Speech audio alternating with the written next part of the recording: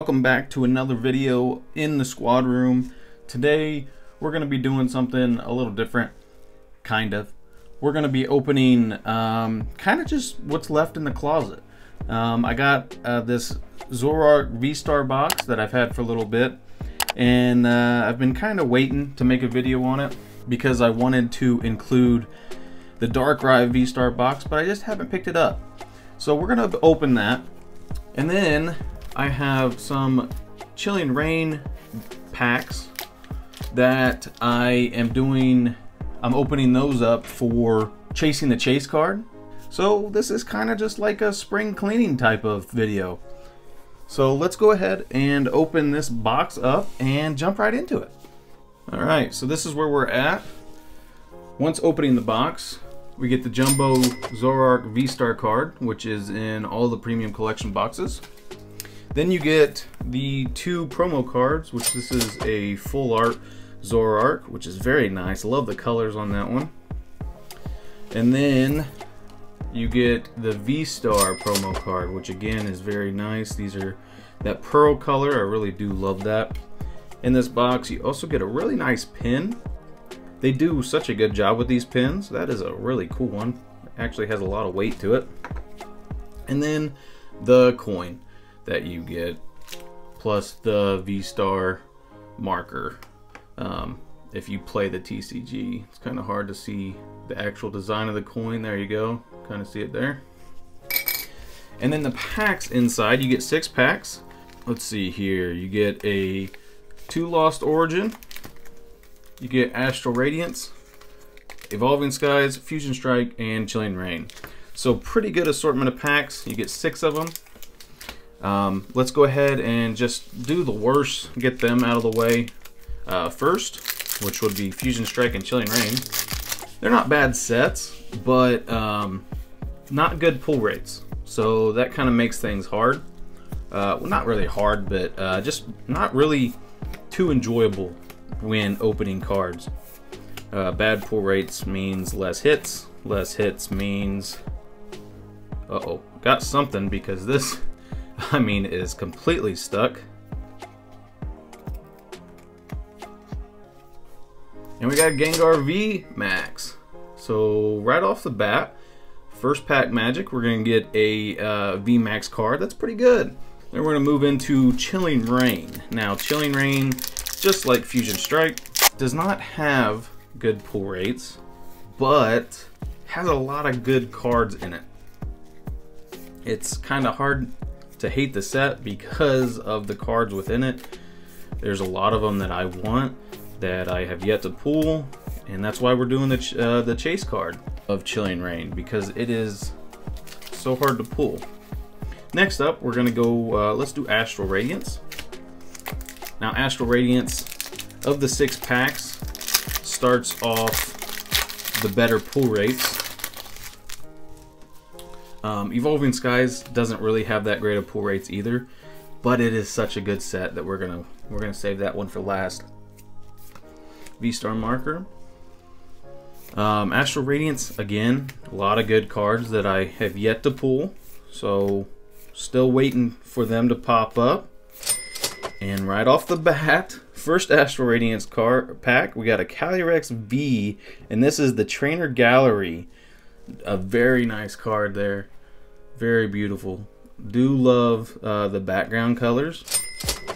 And then a Heatran VMAX. Wow, look at that pack. That is a double banger and both textured cards. Very nice pack right there. All right, let's move into Lost Origin. Lost Origin has that Trainer Gallery slot, which makes it fun to open. It gives you a ton of chances to pull really nice cards.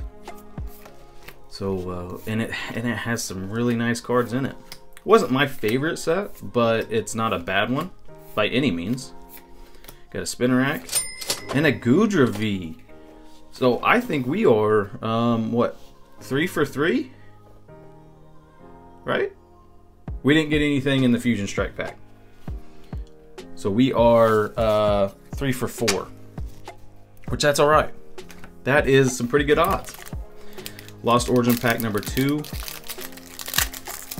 Pokemon's coming out with so many sets that I'm trying to keep track of, and it's actually kind of getting difficult to remember what cards you want from each set. Got a Abomasnow, Basculin. I don't know if anybody else has that problem, but it's kind of difficult.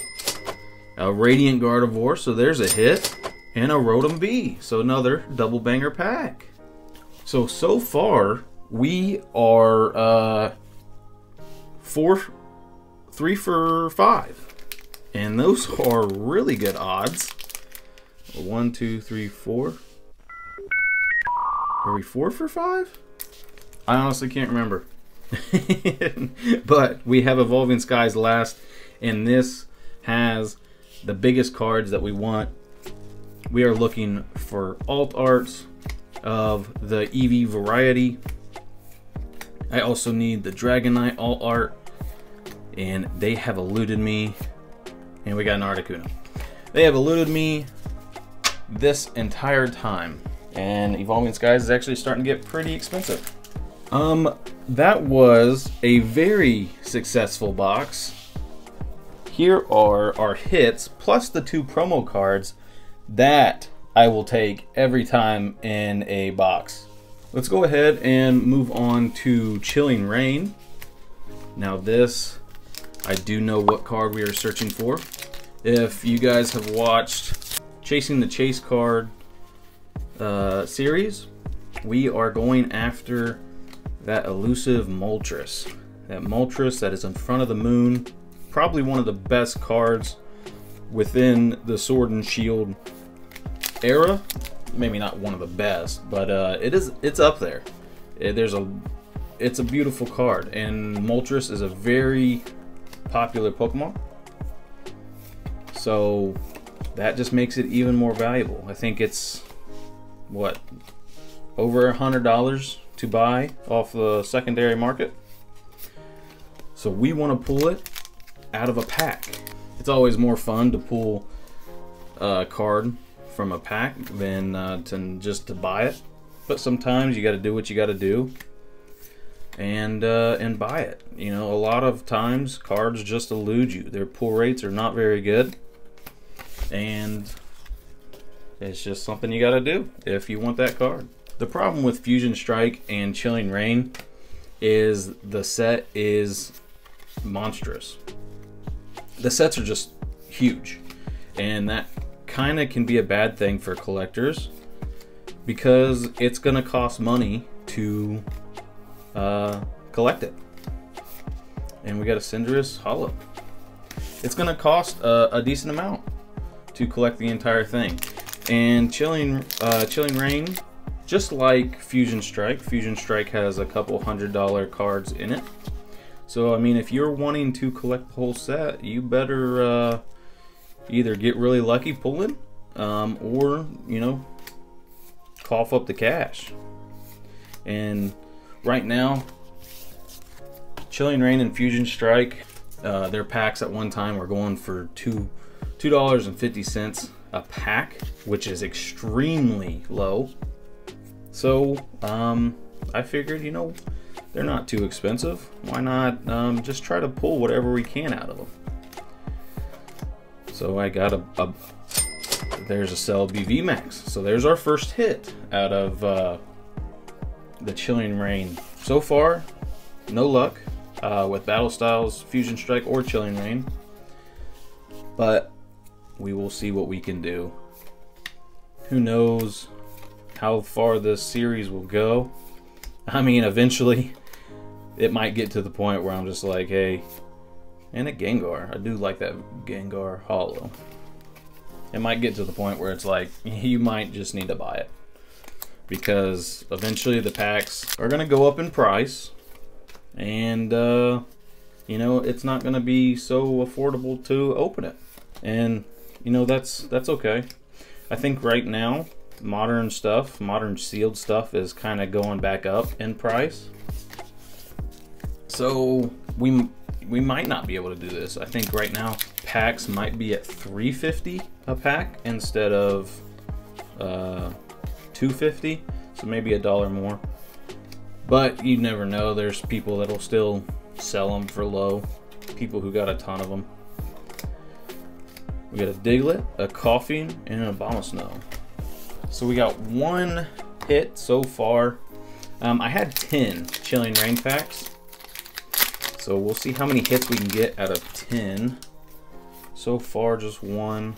I'm looking to really, man, if I pull that, I'd just be done with this set. Because there's a couple other cards that I want, but they're not so expensive. So I would be okay with purchasing those. Got an Echoing Horn and a Liepard V, so hit number 2. Yeah, there's some Calyrex cards of the alternate version, the alternate art variety. My alternate arts, I really do love them. Those and full arts, some of the full arts are just amazing. And I think they're underappreciated. They have a beautiful array of colors, and it really shows off the Pokemon. And a Zoroark V, so 3 hits. Nothing better than a VMAX, but hits nonetheless. Pulling VMAXs and Vs can sometimes get a little boring, but it's better than pulling nothing at all. Got a Swirlix, Sneasel, Snover, Blitzel, and a Walrein. 5 packs left. So in 5 packs, we pulled 3 hits. So honestly, not too bad of pull rates. Path to the Peak, Ledian, Welcoming Lantern, Lapras, Deerling, Slowpoke, Coughing, and Spiritomb, Malamar. And it's kind of crazy if you look at how much it would cost you to purchase this entire set. At one time, I don't know what the prices are of all the cards now, but at one time it was in the thousands. So to collect the entire set, it would cost you about $1,000 to collect the entire set. And that was right when the set was selling its packs for about $2.50. So it was kind of interesting to see that a set can be so expensive because of the cards within it, but yet so cheap because nobody wants the set. Like, it's not the worst set. It's definitely not the best, but it's kind of right in the middle. Aggron. And the pull rates definitely hurt. Actually, this is a Moltres pack. We're going to keep this for last. The pull rates definitely have an effect, and I think that's why the new sets are so popular. Like Crown Zenith is amazing. The pull rates for that are wonderful. Like, you have so much fun while opening. That's why people like Shiny Fates so much and Hidden Fates so much. And a Lycanroc. Okay, one more pack. We're not going to look at the code card. We're going to go straight through it. Delibird, Farfetch'd, Porygon, Heracross, Sobble, Inteleon, and a Calyrex V. So we did get a hit out of that. Out of our last pack, we did end up getting a hit out of.